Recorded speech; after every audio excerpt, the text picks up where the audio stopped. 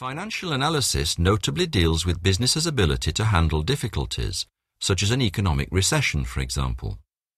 Solvency translates as a business's capacity to meet its financial commitments. If a business ceases trading and the sale of its assets are insufficient to repay all its creditors, then it is considered to be insolvent, as it owes more than it owns.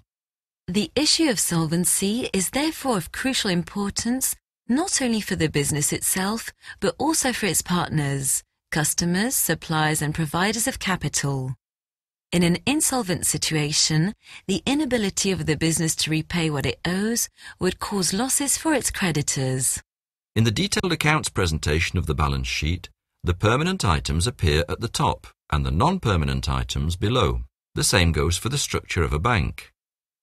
At the higher levels, discussions deal with investment policies, with long-term commitments and businesses' financial strategies.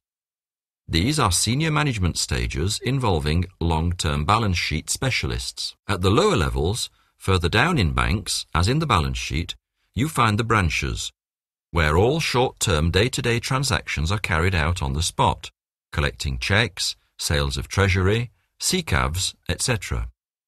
Here is the simplified balance sheet of a business.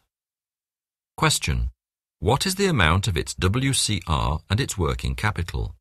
Work out the amount of cash. WCR is equal to the difference between current uses of funds and current sources of funds.